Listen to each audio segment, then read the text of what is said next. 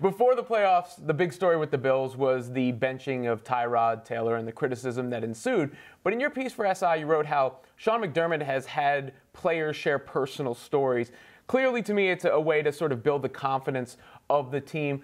Do you believe the Bills actually believe they can make a playoff run? I believe that they believe that they will win. I mean, it's like the USA soccer motto. You just got to believe. Exactly. McDermott has done a really crazy and incredible job with leading that team. And you can just look back. Albert Breer wrote this a couple days ago in his column about how McDermott recovered from that Nathan Peterman debacle in Week 11 when he threw 5 interceptions in a little over 2 quarters.